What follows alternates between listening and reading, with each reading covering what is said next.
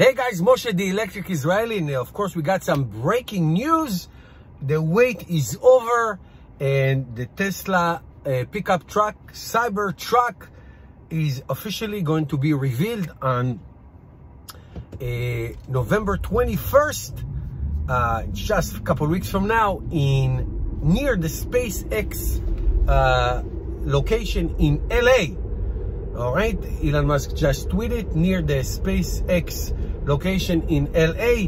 That's where it's going to be, and that is fantastic news. So the wait is over, the anticipation is over, the the rendering and the guessing and all these things is over, and the most important, probably the most important Tesla product is going to come out.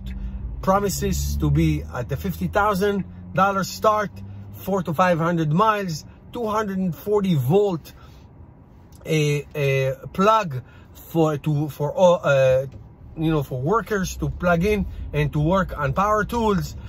Tremendous amount of torque and power and battery and speed and pickup and all those incredible things, and of course the look, the cyberpunk inspired look of the Tesla truck. So that's it.